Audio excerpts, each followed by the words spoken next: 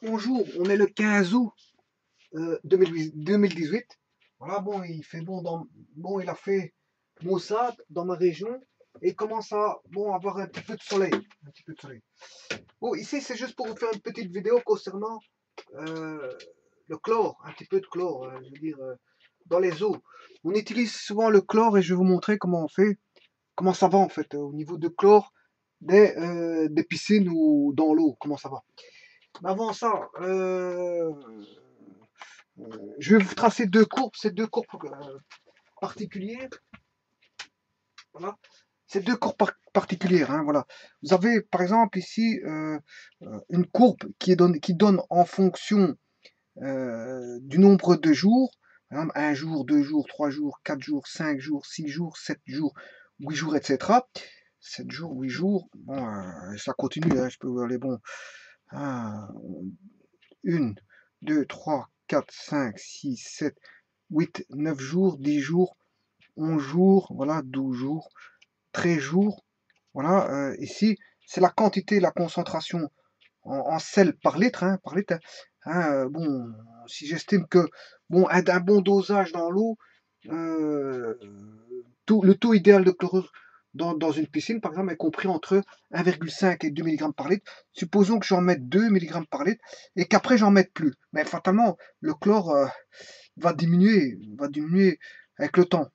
Hein, il y aura de moins en moins de concentration de chlore si vous en rajoutez pas et à un moment donné, bon, ce chlore-là, il va complètement disparaître. Voilà, on part et à un moment donné, bon, voilà, à 1 mg, hein, on va atteindre 1 mg par litre. Bien sûr, c'est dans un litre. Hein, voilà, après un certain nombre de jours. Je sais pas combien, mais voilà.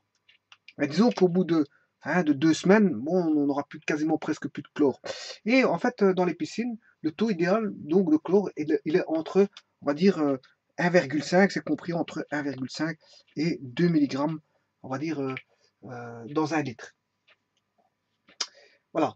Euh, bon, maintenant, vous savez très bien que pour connaître la quantité de chlore, ben, vous devez savoir connaître le volume de votre piscine aussi, parce que ça a à voir avec le volume. Hein. Bien sûr. Si vous avez une petite piscine ou une grande piscine, c'est pas la même chose. Voilà, le volume du bassin. C'est en fonction du volume, bon, qu'on va mettre une certaine quantité, voilà, de milligrammes. Là, c'est 2 milligrammes dans un litre, mais bien sûr, si le volume est grand, on va mettre bien sûr en fonction de la taille, hein, parce que si c'est une concentration par litre, voilà, une concentration, dire par litre. Donc, si vous connaissez la taille de votre piscine en litres, hein, en volume, en litres, eh bien, vous faites multiplier par dire, ce coefficient-là. Voilà, là, il est indiqué, c'est un dosage par litre. Voilà, et alors, bon, vous savez qu'il existe soit du chlore en liquide, ou alors, le chlore peut se présenter aussi sous forme de ce qu'on appelle de pastilles, hein, ce qu'on appelle des galets. Des galets, voilà. Donc vous posez ça dans votre piscine. Et en fait, c'est pour enlever les bactéries. Et alors, bon, ça c'est, si vous rajoutez pas de chlore, après un certain nombre de jours, qu'est-ce qui se passe? Mais le chlore, il va diminuer en concentration. Hein. On aura de moins en moins de chlore si vous rajoutez pas de chlore. Donc à un moment donné, hein, tous les X temps, en fait, vous devez prendre l'idéal dans une piscine. Qu'est-ce qu'on fait? On prend des échantillons d'analyse et on regarde quasiment, normalement, tous les jours. Et je dirais même à certaines heures, hein, on se fixe certaines heures de contrôle et on contrôle les eaux du bassin si on atteint bien toujours, je veux dire, la bonne concentration de chlore à n'importe quel moment de la journée, mais il faut se fixer, je veux dire, des moments opportuns de contrôle. Voilà. Et il faut contrôler ça tous les jours parce qu'on ne joue pas avec l'eau. On ne joue pas avec la santé des êtres humains parce qu'en fait, les bactéries dans l'eau, si on met du chlore, c'est pour plusieurs raisons. Hein. Hein, on met du chlore pour soit désinfecter ou pour blanchir. Bon, d'ailleurs, c'est pour ça que le NaClO, en fait, qui est l'hypochlorite de sodium, ben, je veux dire qu'il y a de l'eau de Javel. Eau de Javel parce que ça a été trouvé dans voilà, un endroit qui s'appelle Javel, hein, eau de Javel, voilà, qui permet soit de désinfecter, mais qui permet aussi de blanchir. Parce qu'avant, le blanchissement, il se faisait d'un certain procédé. Il n'utilisait pas, voilà, de l'eau de Javel. Voilà. Après, fut un temps, il blanchissait d'une certaine manière. Et voilà. Et voilà que l'eau de Javel est apparue pour le système enfin, pour blanchir, voilà, les tissus, mais c'est aussi utilisé en tant que désinfectant. Voilà. Et ça n'a pas étudié de la même manière par les mêmes personnes pour le blanchissement qui venait d'une société de blanchissement par Berthollet, je crois, c'est M. Berthollet, qui a sa société, qui a trouvé le système de blanchissement au travers de l'eau de Javel et NaClO, mais le désinfectant a été trouvé par, je crois, un pharmacien. C'est un pharmacien qui a démontré la propriété désinfectante de l'eau de Javel, mais l'eau de Javel qui provenait de l'usine de Berthollet qui était à Javel, je crois, Javel. On peut dire Javel ou eau de Javel, c'est la même chose. Enfin bref. Donc dans l'hypochlorite de sodium, qu'est-ce que là, ben, qu'est-ce qu'on a? Ben, on a du chlore. Mais pourquoi? Parce que le chlore a une propriété. On rajoute du chlore pour, on va dire, enlever les bactéries. Voilà. Pas trop de chlore, bien sûr. Hein. On met un certain dosage de chlore, comme je vous l'ai dit, l'idéal entre 1,5 et 2 mg par litre.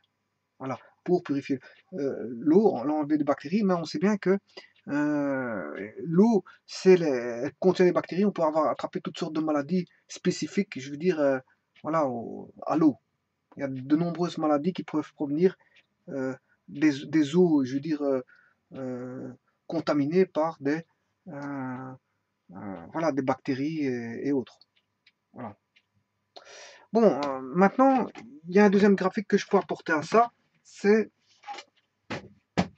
le nombre de bactéries.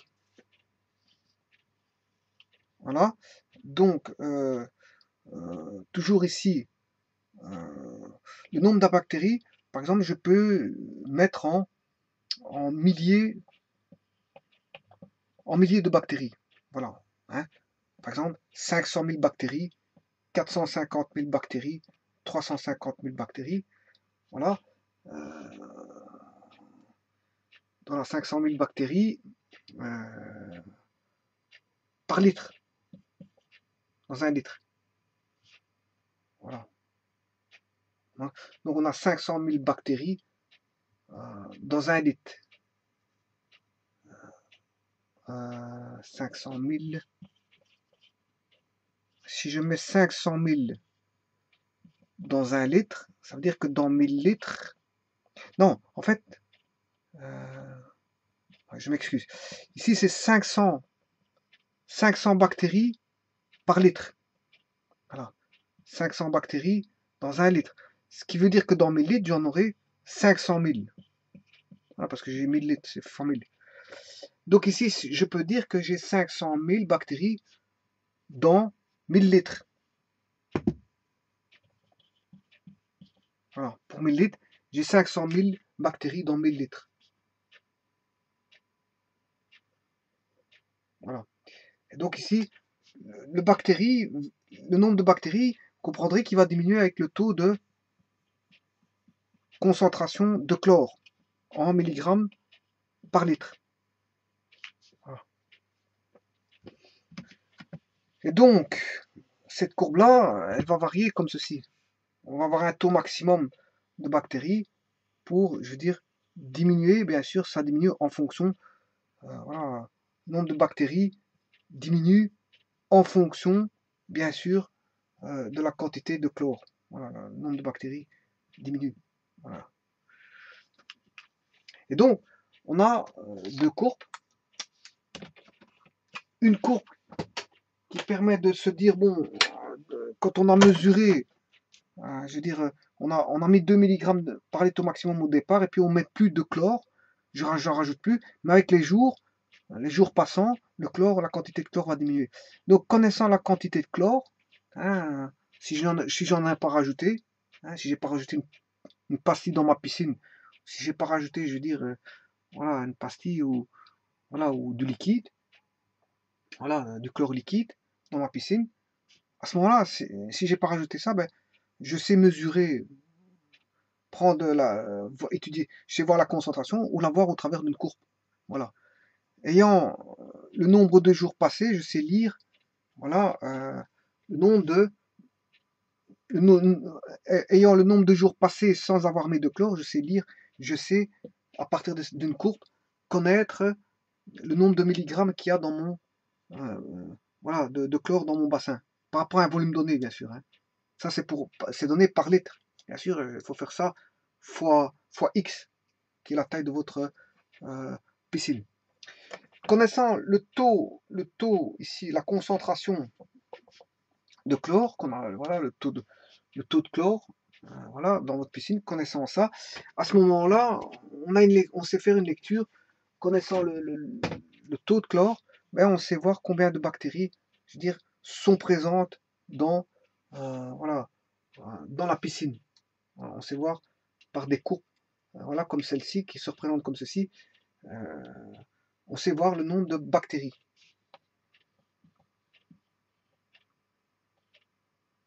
Nombre d'infectants. Nombre d'infectants, c'est en milieu de, voilà, généralement de bactéries. Hein. Quand j'appelle nombre d'infectants, bon, c'est peut-être toutes sortes de, voilà, de petites bestioles voilà, où le chlore va agir sur ces bestioles-là, qui va désinfecter.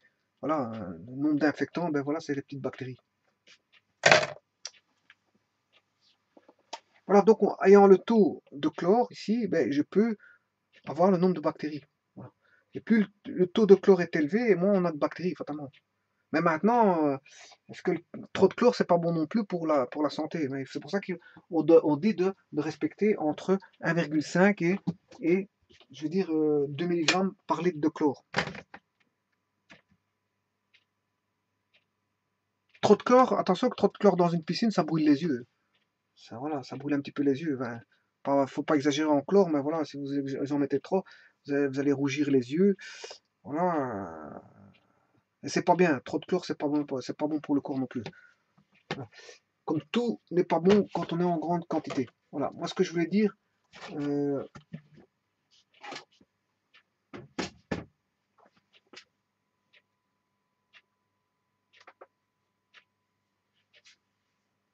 voilà, bon, si vous voulez savoir l'eau de Javel, c'est donc la structure NaClO, c'est du Na, bon bien sûr, avec ici il y a de l'oxygène ici, l'oxygène avec du chlore, et bien sûr, là vous avez des doublés ici. Bien sûr, et ça, si lui il est Na+, Na est plus, ben, la structure ici est moins. Voilà. Voilà, ça c'est la structure chimique de l'hypochlorite si vous voulez, l'hypochlorite de sodium qui est le Javel. C'est une solution liquide, bien sûr, hein, elle est liquide, on mélange ça avec de l'eau, bien sûr, voilà. Généralement, dans certains pays, ils le fabriquent devant vous, ils vous donnent en bouteille. Voilà, ils le fabriquent devant vous, c'est fabriqué devant vous, hein, ils mettent les solutions adéquates pour le fabriquer. Et après, il y a une tuyauterie, ben, ils vous le versent dans des tuyaux. Mais certains pays font encore ça. Mais sinon, dans les pays, je veux dire, en général, qu'est-ce qu'ils font? Ils le construisent en usine et ils vous donnent des petites bouteilles, toutes fermées, voilà, voilà. Mais généralement, parfois, on peut le fabriquer directement dans des endroits spécifiques où ils fabriquent ça, ils vous le vendent. Et vous allez chercher, par exemple, vous mettez une bouteille d'eau et vous mettez 1 litre dans une bouteille d'eau. Voilà. Voilà. Donc il sert de désinfectant, l'eau de Javel, et de décolorant. Maintenant, faites attention parce que vaut mieux une eau qui est purifiée, donc un bassin, vaut mieux nager dans un bassin où on sait on connaît les quantités de chlore, où on sait bien qu'on désinfecte, que d'aller nager dans un ruisseau qui est, voilà, contaminé par des infectants, en 2 mots, qui est le, voilà, désinfectant, pas désinfectant, mais qui est comment on appelle ça, un article, voilà, un article indéfini, je crois, voilà, infectants, le mot infectant en 2 mots, des articles, et voilà, pas qu'on confonde avec désinfectant, pour désinfecter, non.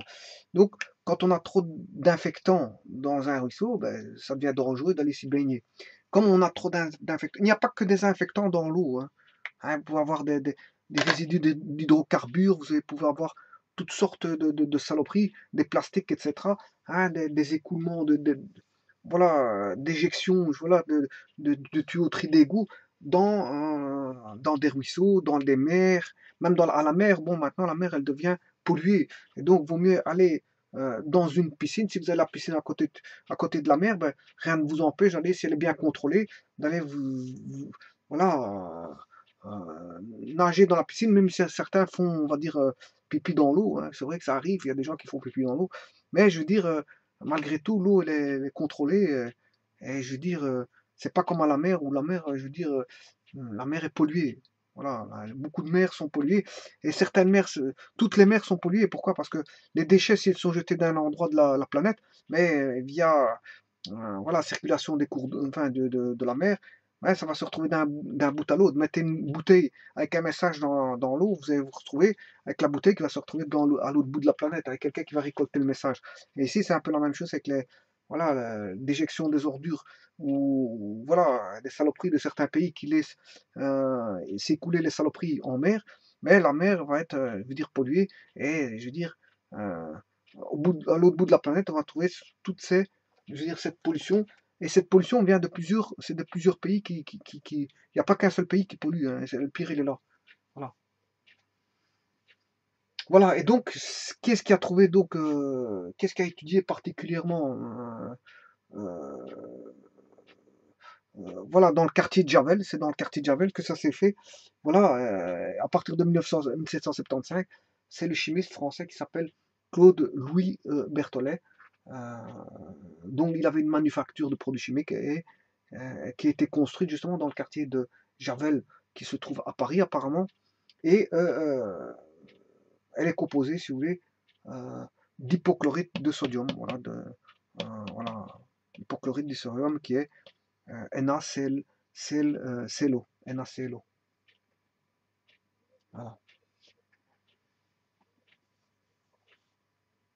Bien sûr, comme je vous ai dit, c'est ce que je disais tout à l'heure, elle est en solution aqueuse, hein, fatalement, il y a de l'eau, on retrouve de l'eau, donc c'est liquide, voilà, c'est ce que je vous disais tout à l'heure, c'est liquide.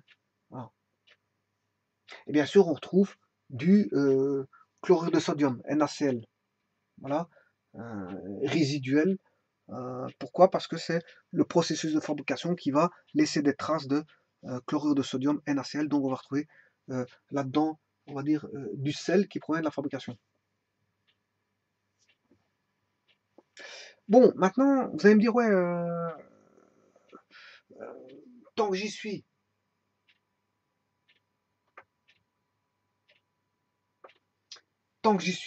je vais vous donner quand même la réaction du chlore, de l'eau de Javel. En fait, l'eau de Javel provient donc de dichlore, qui est le Cl2. À ça, on va rajouter donc de la soude caustique, hein, donc du NaOH. NaOH, je l'équilibre directement, voilà, qui va donner donc du NaClO, voilà, bien sûr, et vous aurez compris, avec de l'eau, H2O, avec de l'H2O.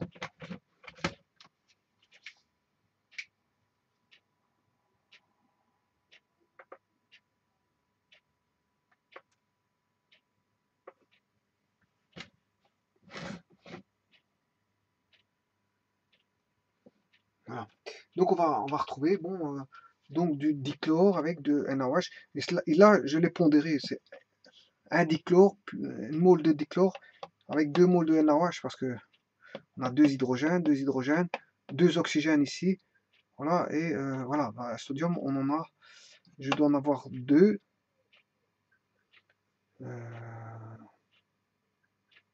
Et le sodium, j'en ai.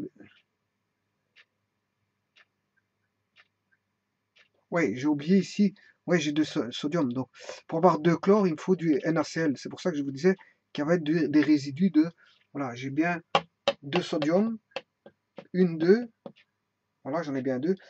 L'oxygène, j'en ai eu bien une, 2. Le chlore, j'en ai bien 2. Une, 2. Voilà.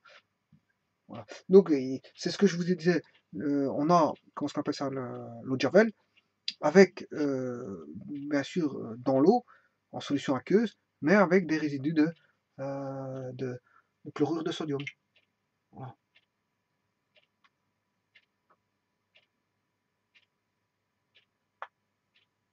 Alors, l'eau de Javel, comme il provient du NaOH, c'est une solution qui est fortement basique, hein, vous le comprendrez. Voilà, et d'ailleurs, bon, on s'approche de 14, hein, on n'est pas loin de 14. Le pH est de 11, environ 11. Voilà, c'est un pH d'environ 11. On s'approche de 14, donc c'est une solution qui est fortement, qui est basique. Voilà, en concentration basique. Donc, il est utilisé soit en désinfectant, en tant que désinfectant, ou en tant qu'agent de blanchissement, comme l'a trouvé Jean-Louis Berthollet. Enfin, je ne sais pas si c'est comme ça son nom, mais je ne me rappelle plus. Je crois que c'est Jean-Louis Berthollet. Voilà. 1775, c'est à ce moment-là qu'il a trouvé ça. Et alors, il y a une autre personne qui a trouvé bon, les propriétés désinfectantes. Je vous dis, c'est un. Je me demande si c'est pas un Suisse. Voilà, voir son nom, je ne sais plus comment il s'appelle. Voilà. Et lui, il a trouvé c'est un pharmacien, il a trouvé les propriétés désinfectantes de l'eau de Javel. Voilà. Voilà.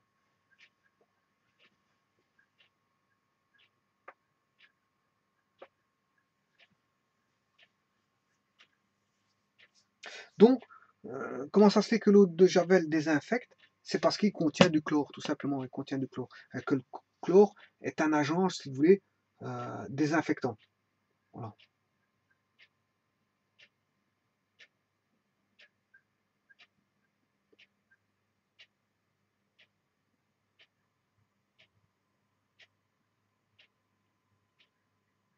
Bon, on comprendrait que la caractéristique de l'eau de Javel, elle est simple, hein. Il suffit de la sentir, vous verrez la caractéristique dire spécifique d'une eau de Javel. On la sent, on peut la sentir facilement.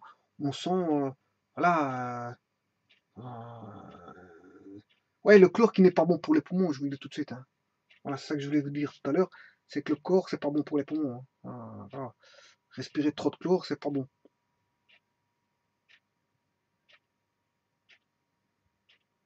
Voilà. Et quand on sent cette odeur d'eau de Javel, euh,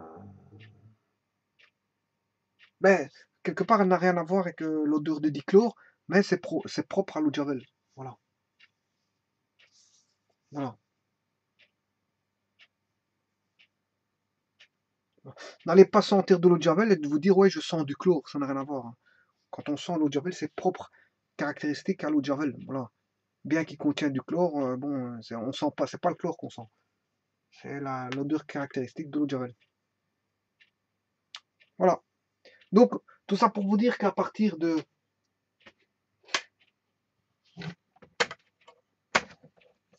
deux courbes, hein, je ne mets pas de chlore dans l'eau pendant un certain temps, mais je sais bien, à partir de ça, je sais la quantité sans mesurer, à partir de courbes caractéristiques, je sais mesurer, je sais connaître à partir de la courbe sans prendre d'échantillons dans l'eau.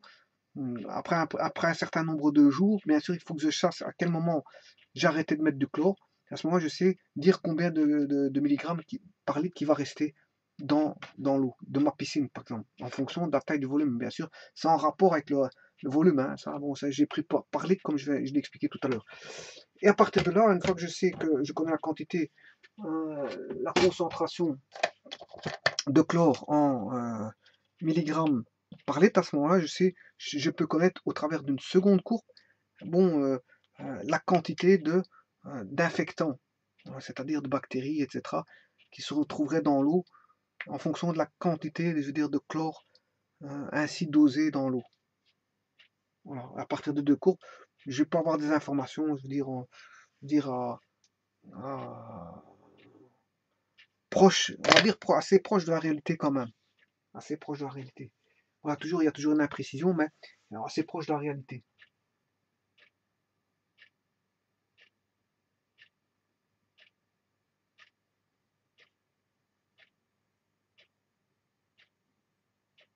Bon, maintenant, vous allez me dire, euh,